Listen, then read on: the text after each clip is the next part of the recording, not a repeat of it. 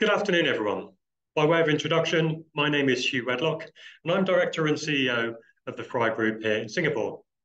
And I'm going to be your host as we explore an introduction to tax-efficient investments. Let me talk you through our agenda for today. So we're going to start by describing some of the typical tax problems that our clients face on a day-to-day basis. And then we're going to move to an overview of and an introduction to the types of tax-efficient investment tools that we're going to talk about today, namely venture capital trusts, or VCTs, and enterprise initiative schemes, or EIS. Now, we want to take a balanced view of those types of schemes. So we're going to talk you through both the key risks and the tax benefits of using them. And then the final bit of the formal presentation, there will be some case studies and key takeaways. Finally, we'll have time for some Q&A, which I will manage. A little bit of housekeeping for you. We're expecting the presentations overall to last around about 40 minutes in total, 20 minutes for Q&A. The whole session will be around about 1 hour in total.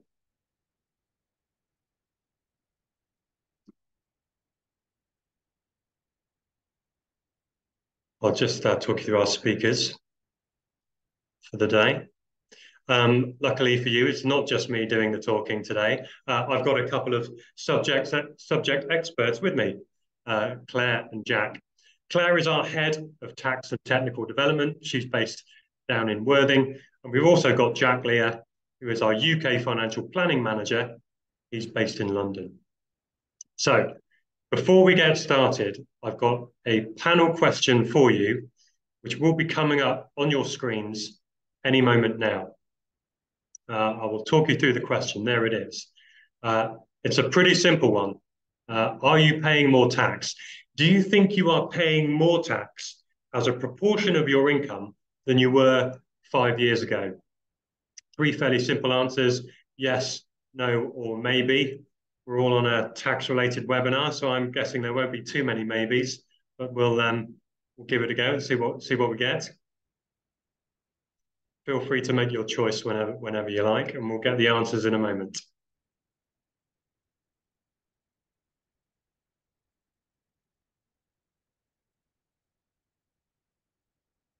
And there we are. So we've got yes at 60%. No, 28%, and we have got some maybes, 12%. I don't think that answer is that surprising, given what's happened with the overall kind of burden of taxation, certainly direct taxation in the UK over the last 5 years. But seeing as 60% of you said yes, you've come to the right place. We should be having a good discussion for you today. So let's get into the meat of the presentation. And as I said a second ago, we're going to start by talking through some of the typical tax problems that our clients come across day to day as a little bit of preparation for the overall session. And I'm going to go through each of those in turn. So firstly, you've maxed out your pension contributions in any year or any tax year. What do you do next? Well, remember that the annual allowance, so that's the amount that you can put into your pension, and that's the amount that you can put into your pension in terms of contributions, and get tax relief on those contributions in any tax year, is currently limited to £60,000 in this tax year. Now that sounds a lot, but remember that annual allowance is the sum of 3 things. Firstly, the contributions that you make of your own volition in the tax year. Secondly, the contributions that your employer might make on your behalf. And thirdly, the tax relief that you get on both of those elements. So you can probably get the impression that if you are a relatively good earner, then you are going to hit that annual allowance relatively fast. So what do you do if you want to optimize your income tax position further? Well, later on, Jack is going to discuss the EIS product or tax wrapper, and that can attract income tax relief on contributions as well as offer exposure to early stage or venture capital investment in a way that is very well diversified. Second typical problem there is people with a lot of income in the UK and a commensurately high UK income tax liability. Now, you could have both of those things, but you might not have any net relevant earnings. You might not have any NREs. And if that's the case, then you can't make any pension contributions and get tax relief on them. But as I said a second ago, there are other tax wrappers out there, apart from pensions, that are tax relieved, notably EIS and VCT. And we're going to explore the use of those today. Capital gains tax events. Now, there are a number of events that can give rise to a capital gains tax liability. This could be individuals that are selling part or all of a business that they're involved in. It could be disposing of a property, or perhaps they're disposing of a different sort of physical or financial asset. Now, at the Fry Group, we can and we do help our clients to manage their capital gains tax returns, making sure that they use all the tax reliefs and exemptions that are available to them, and using capital losses to offset gains where appropriate. But what if the gain that you've made is just too big to manage in that way? Or maybe the individual in question wants to defer the gain to a point where they would pay less tax on it. So depending on your circumstances, we can suggest some solutions to sort out those sorts of issues. And finally, non-domiciled individuals with relevant foreign income. Many non-domiciles coming to the UK will use the remittance basis of taxation to shelter their foreign income and their foreign gains from UK tax. But they can end up holding what are called mixed funds offshore. Mixed funds meaning funds that contain both clean capital from the perspective of HMRC and various types of income related to it, like dividends and coupon income, that is not clean. Now, if a mixed fund like this is remitted to the UK, it can generate an income tax charge of up to 45%. So we're going to suggest some solutions for that issue that enable these types of funds to be remitted to the UK without generating that income tax charge, and also allow them to be moved back offshore if necessary, i.e. retaining their global portability. So, quite a few problems that we've run through there, typical tax issues that our clients tend to face. I'm now going to hand over to Jack to discuss the operation of some of the tax-efficient investment solutions that can help in these situations. So, Jack, it's over to you. Thank you, Huw. Hi, good morning, everybody. Thank you for joining us this morning to talk about tax-efficient investments. So, as Huw mentioned, my role in the Fry Group is to head up the UK financial planning team. I am myself a chartered financial planner and a fellow of the Chartered Insurance Institute, our professional body. So, what I aim to do today is provide you with a greater understanding of tax-efficient investments. And to do that, I want to cover three key areas. So, firstly, why do tax-efficient investments matter? Why should we consider these valuable investments in the first place, and how can they be implemented within a financial plan and a portfolio? I'll then move on to unpacking tax-efficient investments. So we'll go into a little bit more detail as to what they are exactly, the investment credentials, and also why these investments actually exist. Why would the government back these investments? Finally, we'll look at the risks associated with tax-efficient investments and, crucially, how we manage these risks. Then I'll pass over to our Head of Tax and Technical Development, Claire Spinks, who will go into the detail of the tax benefits associated with these tax-efficient investments, specifically venture capital trusts and enterprise investment schemes, VCTs and EISs. She'll also then move on to those case studies, which start to bring all of this to life. Okay, so without further ado, let's move into this topic of why tax-efficient investments matter and how they can be implemented within your portfolio and financial plan.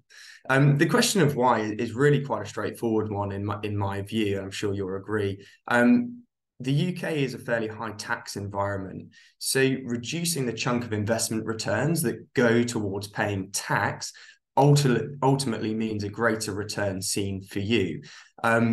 It's about strategic management of taxation and minimizing the tax that we end up paying that eats into our returns. After all, why would you want to pay more tax than you need to? Of course, there's a caveat to all of that, and there's a good old saying that says you must never let the tax tail wag the investment dog, and that's really true. And what we mean by that is we shouldn't be blinded simply by simple or certain tax benefits to dictate how we create a financial plan and portfolio. It's important, yes, but needs to be looked at within the context of a financial plan. And that moves me on quite nicely to what I mean by that. Taking that 40,000-foot view to understand the financial plan is really, really important to making good investment decisions, be that into conventional investments or to tax efficient investments. So to illustrate this point, what I wanted to do is talk through our 5 steps of financial planning, but draw parallels with the process of building a house and building a home to really bring home that understanding. So I suppose in my analogy, what I'm looking to do is draw parallels with that house building process. And in the analogy, the bricks and material that one would use to build a home and construct a home are akin to the tools that we have at our disposal as financial planners, such as tax efficient investments. Now, imagine you're going through this process of building a home. I'm sure you'd agree with me, it would be quite unusual to go to the builder's merchant, select all of the nice bricks and materials that you like in some sort of quantity, go back to your plot of land and just start constructing a home. The probability of building the home of your dreams is probably quite unlikely. I think far better that you engage with an architect to try and build a blueprint for that home and that house that you want to create. And really, that's akin to the financial planning process. So step number 1 would be to engage with an architect, engage with a professional who's probably going to ask you some fairly unusual questions or seemingly unusual questions because you're keen to build a house, and they'll be asking you things like, can you talk me through how you like to live your life? How do you like to spend time in your home? Are you outdoorsy? Do you have family? Do you entertain? Do you have dogs? And of course, what the architect's looking to do through this process is try and understand and paint a picture of the life that you like to live. And in so doing, then create a home and a space that will enable you to live that life. And that is really similar to the step 1 in our financial planning process, which is to understand you and your family. So once we've got that picture and understanding, we can then start to put some meat on the bones, and we can start to build a financial plan that puts you in a position to achieve your financial goals. And that's exactly what an architect would do. And they would possibly also bring in some technical specialists as well. I'm thinking the structural engineers to make sure that plan is robust. And funnily enough, that's very similar to what we do in financial planning. We would bring technical experts to the table at the right time, such as tax specialists or estate specialists, to ensure that financial plan is robust and lasts for the long term. Then we get to the part of starting to select the material, the bricks, the fixtures and fittings, the tiles that go into building our house. And that's stage 3 and 4. That's the investment strategy and looking at the tax efficiency. Finally, of course, as we all know, houses need maintenance. It's really important that we maintain our assets, otherwise they're not going to last. And that's exactly what we do in financial planning. We want to monitor and review because, quite frankly, life changes, it ebbs and flows, and what was right for you last year might not be right for you this year. So really important that we review the plan that we created and constructed for you previously. So I hope that makes sense, and I hope that provides some context as to how we would look at this from a financial planning perspective to assess whether tax efficient investments form part of that strategy or not. I think the lesson learned really here is that we don't just buy bricks. We're not picking bricks. What we're doing is constructing a strategic financial plan and then choosing the right tools and materials to go into bringing that plan to life. Okay, so now that we've got that sort of 40,000-foot view, let's go into a little bit more detail about what tax efficient investments actually are and some of their investment credentials. So what are they? What are we talking about here? Well, it's a really broad spectrum, tax efficient investments. There's a lot of them. And we want to focus today on enterprise investment schemes and venture capital trusts, so EIS and VCT. But just for context, we've got this array of tax efficient investments available to us, some of which I think will be very familiar to you. And I think it's useful just to break these down into a couple of segments so we can draw differences and differentiate between the two. The first one's being ISAs, pensions and bonds. And these are really what we would call tax wrappers. They are tax wrappers because what they do is they look to almost put a jacket around otherwise conventional investments, and by doing so, gain certain tax benefits. So both ISAs, pensions, bonds, and the other VCTs and EISs have special tax status. It's government-backed, it's in primary legislation, and those special tax benefits are delivered with ISAs and pensions and bonds through providing this jacket. The difference being with VCTs and EISs is that the investment, the tax efficiency comes directly from those investments themselves, so from VCTs and EISs. So ISAs, pensions and bonds, tax wrappers, they're going to be familiar to you, they're conventional, and they tend to form the core of a financial plan. The other interesting point around the ISAs, pensions and bonds that differentiates them from the VCTs and EISs is that you would typically invest in public markets and publicly listed companies.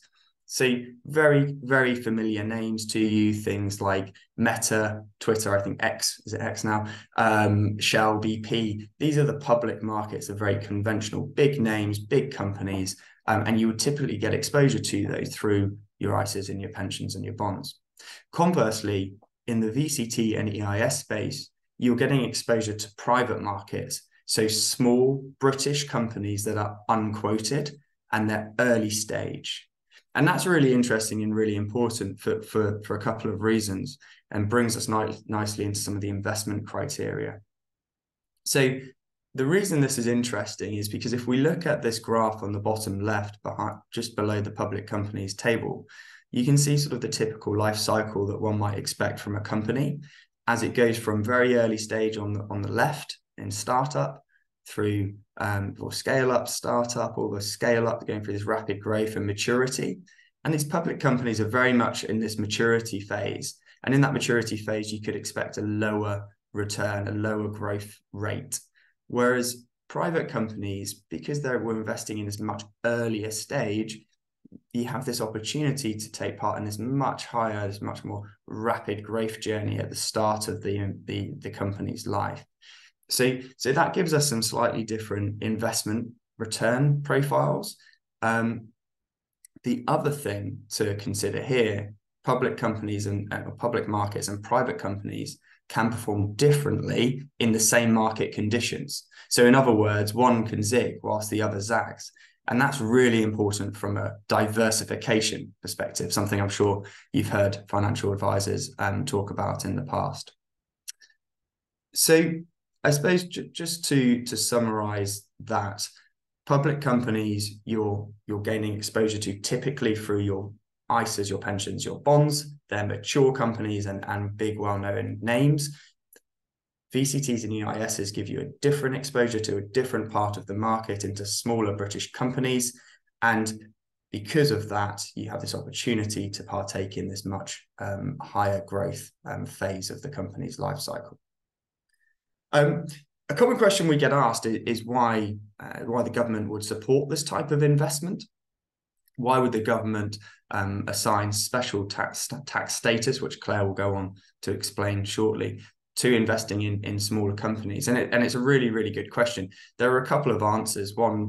Couple of points, I suppose, to answer this question. One more generic to investing and saving itself, and the other more specific to VCTs and EISs. So firstly, it's just important to realize that tax is a really, really good way to drive behavior. So the government can use tax as a lever to drive behavior. And the behaviors that the government's looking to drive here are twofold. Firstly, is to encourage saving and investment. So encourage the population to invest and save, because that can drive and build wealth, and that can build resilience in the population and lower the reliance on the state. So that's a good thing from the government's perspective. The second point, specifically with VCTs and EISs, is that you're driving investment into UK PLC. So what's that mean? Well, we as investors in VCTs and EISs are placing venture capital into these companies. That's going to drive employment. It's going to create another revenue generating aspect for the government in tax from those companies. We're also going to be driving productivity, and all of that comes together to build GDP. So it's a really, really important pillar in UK PLC. Okay. So I think at this point, it's worth just spending some time to consider and look at some of the risks associated with EISs and VCTs, and also crucially how we would then go to manage those risks. So both VCTs and EISs are considered a higher risk investment from a financial planning perspective. And that's because you are investing in early stage businesses. And anybody that's been involved in business and tried to start business knows that the success rate is not always that high. So when we talk to fund managers, we often hear this principle of a third, a third, a third. And what they mean by that is within their portfolio of investments in smaller companies, they fully expect a third of those companies not to succeed. And they expect a third of those companies to do okay, and the other third to really drive the growth in the portfolio. So inherently, we know that investing in smaller companies is higher risk. And that's important because when we're doing financial planning, we've got to ensure that when we're providing advice to invest in smaller companies, VCTs and EISs, that individual is aware of that risk, has the capacity to be able to absorb that risk should things not work out, and also has the right attitude towards risk, e.g. this stuff's not going to keep you up at night, because what we all really want is financial peace of mind. Okay, so the key risks then, in my view, would be capital loss, liquidity, time horizon, and legislative. And they offset the opportunity for that higher return from the higher growth potential and this diversification benefit. So what exactly do we mean? I mean, capital loss, fairly self-explanatory, and linking back to that third rule that we often hear fund managers quote, it's possible that a portion of those smaller companies do not make it. And that means you're going to lose your original investment, either all of it or part of it. And we need to acknowledge that. Liquidity, well, what does that mean? It just means it's not so easy to buy and sell. We know intuitively stock markets, the global stock markets, the public markets trading in large volumes every day. We can buy and sell things at the drop of the hat. But these are less liquid. It's a bit more like trying to sell your house. It's less liquid. It doesn't sell as quickly. It doesn't mean it's a bad asset. It's just a characteristic of that asset. We don't buy and sell so quickly. Time horizon, we need to acknowledge that these investments are longer term investments, that typical time horizons for VCTs and EISs are prolonged, and VCTs minimum really 5 years and EISs 7 to 10 years. So we've got to build that into our plans and what we want to use our money and wealth for. Finally, legislative. So there's tax status and benefits associated with these investments, which Claire will go into the detail of shortly. And this has been around for a number of decades now for EISs and VCTs. So there's been some consistency, or lots of consistency from a legislative perspective, but we don't have a crystal ball and we're not in control of what future legislation may hold. It's our view as a house that for the reasons that I've explained about why these exist and why the government backs these, it would be highly unusual or highly unlikely that the tax status and benefits would change for EISs and VCTs.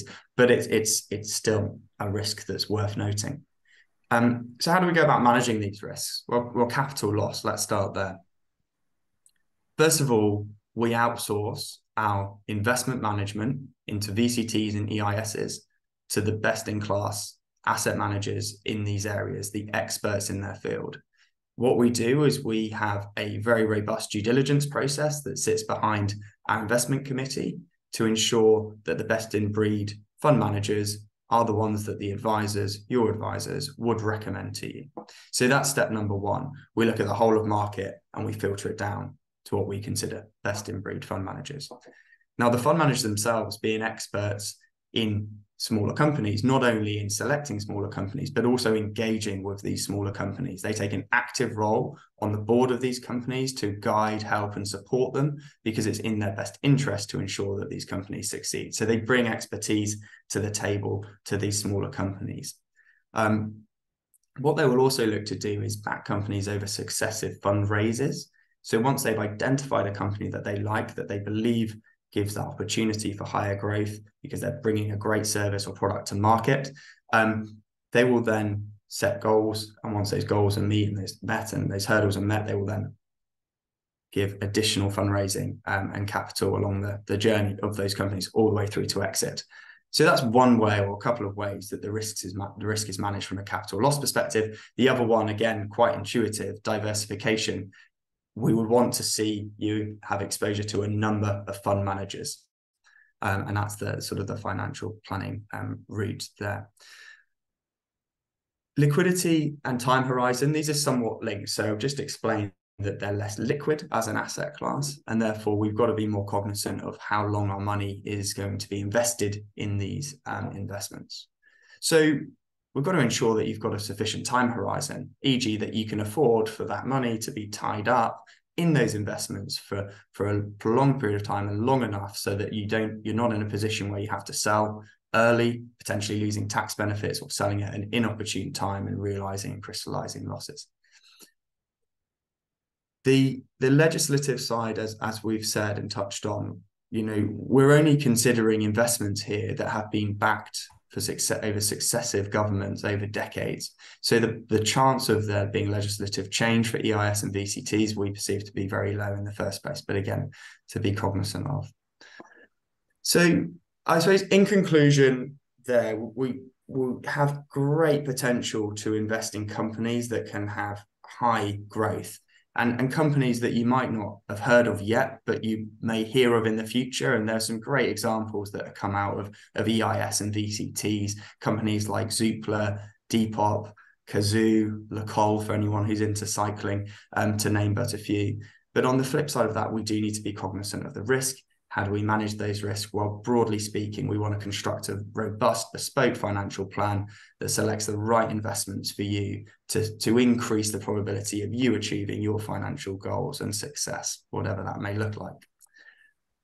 Okay, with that said, I think it's time for us to get into the detail of some of these tax benefits that we've alluded to throughout. So without further ado, I will hand over to our in-house tax expert, Claire Spinks, to talk through some of those tax benefits, and also share some real-life examples to illustrate how we can implement these and really bring all of this to life. So over to you, Claire. Thanks, Jack. So as Jack said, before we get into those examples and how we might solve those sort of big tax issues with these products, let's just run over what the tax benefits are going to be if you're choosing to look at making an investment. So I think starting off with perhaps the more simpler of the two, and that's the venture capital trusts. Really the headline for this investment is if you were to make an investment, you're going to get an immediate 30% tax relief or tax reducer. And that's going to stay in place ultimately if you end up holding that investment for 5 years. And currently we're seeing that investment limit to be £200,000, so quite low. One of the other income tax benefits of a VCT would be that the dividends are tax-free. So any return that you're seeing in the form of a distribution from that investment, you're not going to pay tax on. And the last is the capital gains tax side. So when that investment comes to be sold, if you are looking at making a gain on that investment, that gain is going to be exempt from capital gains tax, again, if you have held it for 5 years.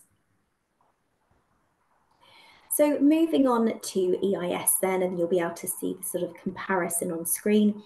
You'll immediately see that EIS perhaps has a lot more to offer in terms of tax benefits.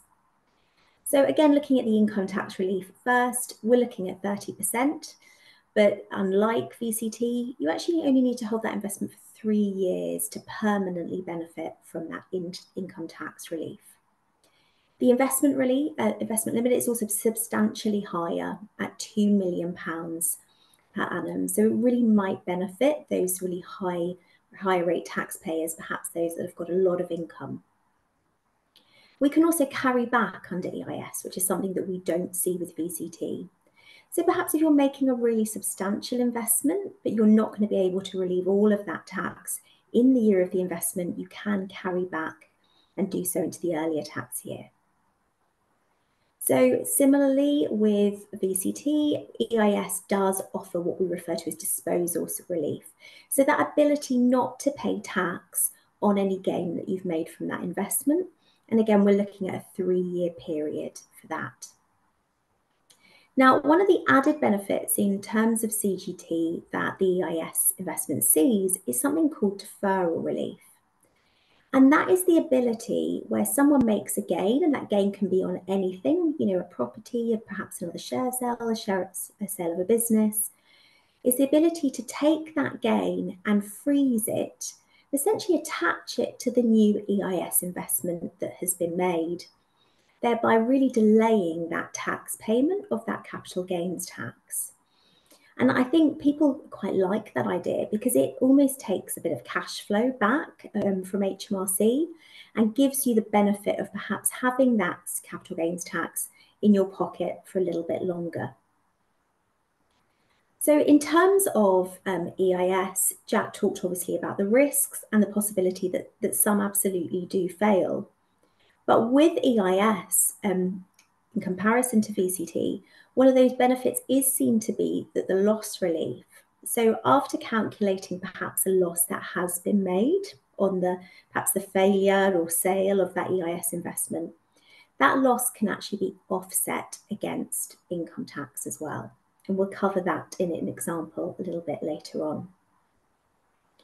So the last really headline benefit of an EIS investment is that inheritance tax relief and something specifically called business relief. And what business relief does is if someone were to looking at perhaps your death estate or lifetime gifts, is reduce the value of that asset in the estate and reduce it by 100%. So if someone was to make a qualifying EIS investment after 2 years, whilst they're still going to hold that investment, we would expect really that that's not going to have an impact from an inheritance tax perspective. So moving on now to business investment relief. So business investment relief is not one of the advertised benefits of an EIS investment. It's actually it's a relief completely in its own right. But what we tend to see is that with business investment relief, there is a requirement to be making an investment into a qualifying company, a target company, as is referred to in the legislation. And what we see is that actually EIS companies and these target companies that are referred to are very similar, and in some cases exactly the same. And it might be the case then, making an EIS investment, you could actually look to claim business investment relief at the same time. Now, business investment relief is not going to apply to everybody. It's going to apply to non-UK domiciled individuals that have at some point made a remittance basis claim. And as Huw was explaining at the beginning, if you are such one of those individuals, you're going to have a pot of money sitting overseas, which we would refer to as a mixed fund. But, I've heard being referred to as sort of bad money before or unuseful money. And that's because if you are to bring it into the UK, you are going to suffer an additional tax charge. And what business investment relief allows you to do is it allows you to make that remittance, but without incurring that additional tax charge. So a real benefit for there if somebody's got that pot sitting overseas. So now we'll start to look at the scenarios. We'll move on to those scenarios and those big problems that Huw outlined at the beginning and how we might use some of those investments to help us. So if we look at scenario 1, we have Claudia. Claudia is married, she's in her 50s. And we would see Claudia as being perhaps the example of somebody that had already exhausted their ISA allowance, perhaps their pensions, and maybe looking towards retirement and looking to see that they're set up as best as they can be. So Claudia has got an annual salary of £300,000, and she understands that she's got spare income that she's looking to invest. And after having a discussion with her financial advisor, she decides that she's going to start to make annual investments of £30,000 a year, with some of this spare income. And she's going to get various benefits from that. So what immediately she's going to start to see is a £9,000 income tax reducer that's going to be paid back to her when she completes her tax return. And when those dividends start to be paid, she's also not going to have a requirement to declare those in her tax return. They're going to be tax-free. So it's quite a nice way of Claudia to start topping up her tax-free income in addition to her ISAs. So over a 5-year period, what we've seen is that we've seen Claudia invest around £150,000 into various VCTs, and she's received £45,000 in income tax savings for doing so, in addition to those tax-free dividends, however much they might have been. And we're coming to the end of that 5th year, and we're looking at that year 1 investment, so that original £30,000 that was made and received that £9,000 tax relief. And at this point, Claudia is faced with various options. So she knows if she were to sell the VCT, she's outside of that 5-year window. So there's no clawback for her from an income tax perspective, but also any gain that she might have made is going to be free of capital gains tax. So she might choose to do that and invest the money elsewhere. She might choose to retain that VCT. There's no requirement for her necessarily to sell that, especially from a tax perspective. She might be very used to those particular tax-free dividends that she's been receiving. Or she might decide actually to sell the VCT and buy more, so reinvest those proceeds, whatever they end up being, and receive that additional 30% tax relief on doing so. But I'd say quite a simple example there for Claudia, how you can make VCT help you from a tax benefit perspective, not just on the relief, but also on the future income. So if we move now to scenario 2. Scenario 2 is a little bit more complicated. We've now got the case of Will, and we would see Will as one of those clients of having a CGT event that perhaps he's got to pay the capital gains tax out on, and also at the same point being a high earner, so an additional rate taxpayer. So in 23-24, the year that we're in currently, Will has a buy-to-let property sale, and he's made gains of £200,000. And after a chat with his tax advisor, he knows that that's going to cost him £56,000 to HMRC that he's going to have to part with in a year or so. And unfortunately for Will, he knows that feeling of parting with tax all too well, because he made a gain in 21-22 from another property sale of £100,000. And he's already paid that £28,000 to HMRC over. So that's money that's not in Will's bank account any longer. So again, after a review with his advisor, what Will decides to do is that he's going to make an investment of £400,000 into a wide range of EIS investments. So what is that going to mean for Will on doing so? Well, the first thing is that Will is going to see income tax relief of up to £120,000. And he might choose not to make the claim in the 23-24 year, but he might use some of that to offset against the previous year's tax liability. He, of course, has got his £300,000 capital gains over those 2 years, and he's going to choose to use that CGT deferral relief to shelter those. So in other words, those capital gains are going to attach to some of the EIS investments that he's made. And those capital gains liabilities are therefore not going to become payable until such time that those EIS investments might be sold or fail.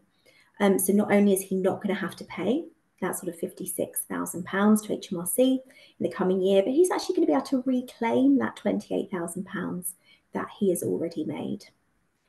One of the added benefits for Will is if, 2-year period, he's also going to see that business relief from an inheritance tax perspective. So let's fast forward to 25-26. And sadly for Will, £100,000 of those EIS investments that he's made have actually failed.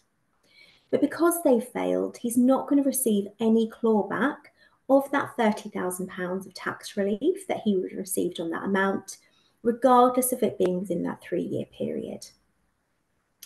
So Will is keen to understand that whilst he's lost that £100,000, what has he actually lost in overall, when we consider the tax effect that it had as well. So we've taken that £100,000 and we've immediately reduced it by that £30,000 that he received in income tax relief. So we're sort of looking at a genuine £70,000 loss. And what Will can do is he can offset that £70,000 against his taxable income. We know him to be an additional rate taxpayer, so that saved him another 45%. So on that £100,000, his actual monetary loss is £38,500. The other point to note is because of the failure of that £100,000, we've seen any of those gains that were deferred onto the part of that investment come back into charge within 25-26. And Will would have to pay capital gains tax rates on it at that time. But if he would choose to, he could also choose to make further EIS investments and again freeze those gains until a future event. So we fast forward to 3031 for Will now, so well outside that 3-year investment period.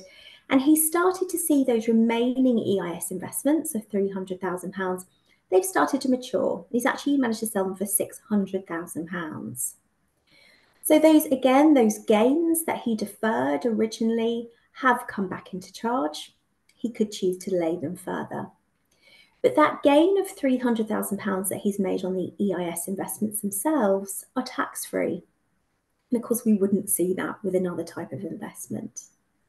He's also maintained that £120,000 of income tax relief.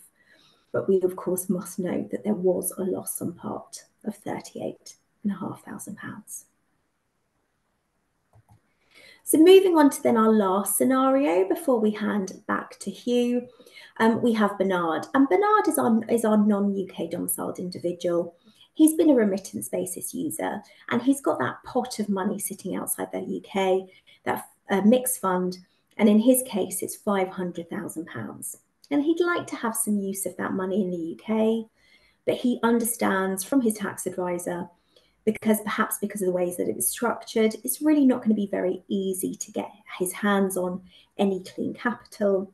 And he's ultimately going to face a tax charge if remitted to the UK, and perhaps as well some costly fees in analysing what is sitting within that mixed fund. So Bernard remits to the UK £100,000 of that money. He's very aware of all of the rules around business investment relief and what he must do to make sure that remittance can be ignored at this time for income tax, possibly capital gains tax purposes. So within 45 days of that remittance, he subscribes for shares in a qualifying target company. And that target company is also qualifying as well for EIS relief. That was something very important to Bernard. And so he's ensured that his tax advisor and his financial advisor are working together to making sure that both reliefs can be secured for him there. So on that remittance of £100,000, yes, it's been brought into the UK, but because of those business investment rules, he is not going to suffer a tax charge on that. But he's also actually going to get the benefit of that income tax relief. So he's going to see £30,000 being available to him. And that doesn't need to be moved outside of the UK. That absolutely can remain in the UK. He is going to have capital gains tax deferral relief available to him. So this might not be relevant at this time, but he might see that that's something that he could benefit for in the near future. So 4 years later, on for Bernard, those investments start to be sold. They have a gain themselves, and that gain can remain in the UK. It's just going to be really important for him that he's going to move the money outside of the UK within those permitted limits, or perhaps reinvest them again into something that would qualify. So that's really just an example of people, very common to have a mixed fund, but it's not necessarily sort of lost money or money that has to be used overseas. These two reliefs do really work quite nicely together. So after sort of summarising those, I'm now going to pass back to Huw. He's going to look at the questions and some key takeaways. Thank you very much for that. So let me summarize the key takeaways from the formal part of the presentation today, and then we'll move on to Q&A. So firstly, hopefully we have shown that there are advantages to having all of your advisors in one place, if they're able to provide that holistic approach. If we find we can generate optimal client outcomes, if, for example, a tax advisor recognizes when a financial planner is required, and vice versa. Secondly, timing is really important when it comes to taking advantage of some of these tax opportunities. Both the opportunities and the time to capitalize on them can be finite. So timing is very important. Thirdly, earlier stage capital can have real benefits as part of a balanced approach to your financial planning. Investing in public markets is absolutely core to building your wealth, but earlier stage capital can really play a part, both from an investment and obviously a tax perspective. And finally, there are a range of government-backed, credible tax-efficient investments that are available.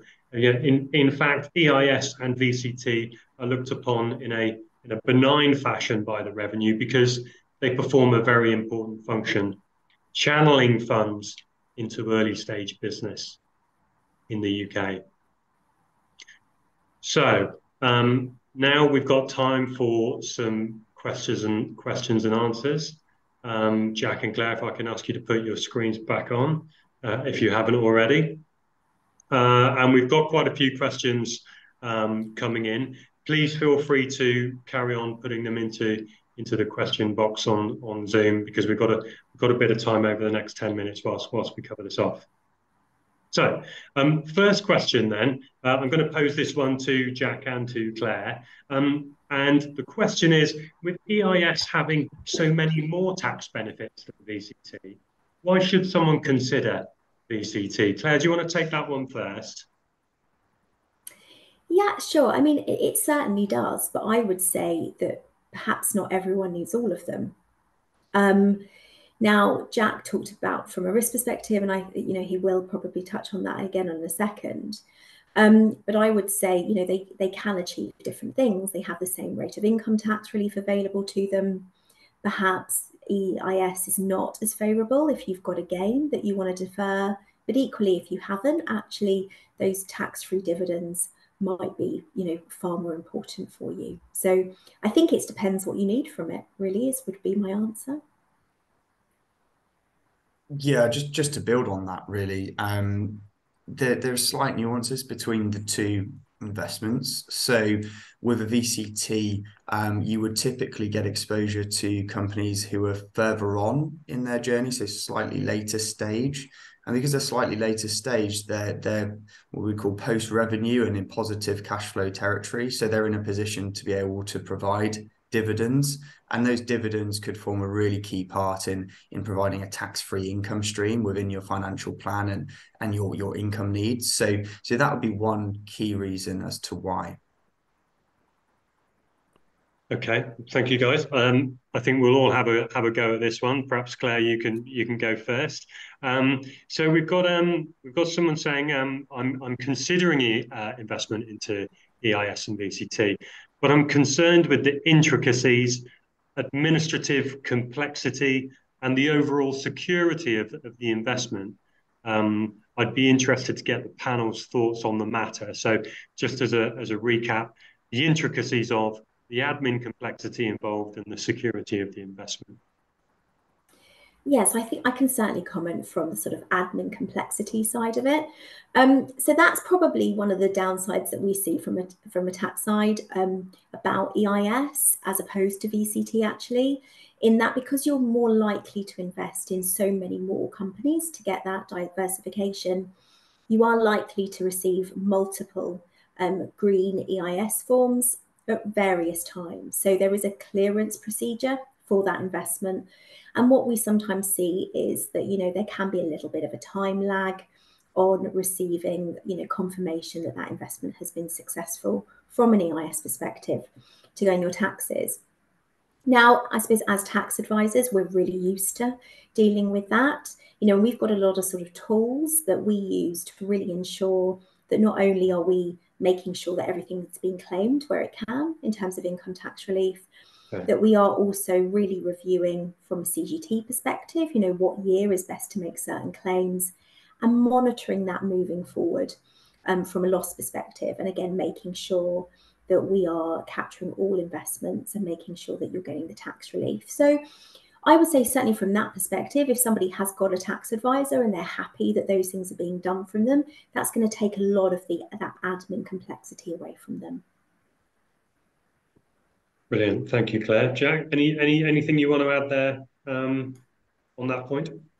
Yeah, I think just building on the sort of the point around, I suppose, risk, really, the sort of security. I forget the exact wording, but whoever asked that question, you're thinking on exactly the right lines to be considering that. And when we go through the process of constructing a financial plan, we want to keep things as simple as possible. And these are certainly more sophisticated investments. They come with additional complexity, and you would only look at them once you've built that and utilized the core elements of your financial plan, your pensions and your ISAs in particular. So keeping things simple is really important. And if you are concerned about the complexity and the level of security, then engaging with a firm and taking professional advice will really help manage those risks. I touched on it during my part of the presentation around the governance that sits behind bringing together a panel of VCT and EIS providers. The market is very, very sophisticated. It is mature. There are a lot of providers out there, and there's high discrepancies between the good and the not so good. So we really want to make sure that we're selecting good, solid fund managers in the first place. And there are a whole load of metrics that sit behind our decision making, both quantitative and qualitative. So I would say those two points, keep things simple if you possibly can, engage with a professional, because there is a robust governance framework that sits behind bringing these products to your portfolio. Brilliant. Thank you. Next question. I'm not UK resident, but I have a lot of income arising in the UK. Can I still use one of these solutions? Now, given that I'm sat in Singapore, I think I'll take this one. We do see clients who are not resident in the UK certainly using EIS to a reasonable degree. And the reason why we do on the whole is because those clients have quite a lot of income that is being generated in the UK. And they want to try and optimize their UK income tax position, even though they're in a position where they can't make any pension contributions that are tax relieved. So typical sort of client scenario here is perhaps someone who is resident outside of the UK. Perhaps they have a large residential property holding. It's generating a lot of rental income. And they want to try and get some income tax relief to optimize that tax position. So that's just one scenario, but typically for non-residents, it's people who've got significant income being generated in the UK. Obviously, your capital gains tax liability drops away after 5 years being non-resident anyway. So it's less relevant, but certainly from the perspective of income tax mitigation, that's quite important. So next question, and this is very much around due diligence and the due diligence that we do in this market. Jack, that's something that you've talked about quite a bit already. Anything you sort of want to add around the actual process that we go through to get to the managers that we use in this space? Yeah, certainly. I can put a bit more meat on the bones if you'd like. So our first stage is to outsource the initial phase of due diligence to a firm who specialise in this particular market. So they're an independent firm that we pay for research independently to assess and appraise the entire market.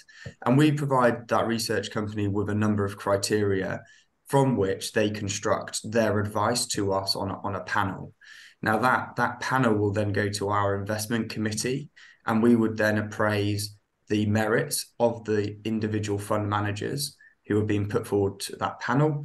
That would then go into us forming a panel for our advisors to select from. So when our advisors come to you to provide advice, they have a pre-selected panel selected from the whole of the market that we consider to be best in breed. So that's the core of the process, and it's worth noting that that gets reviewed annually, so the panels are continuously renewed.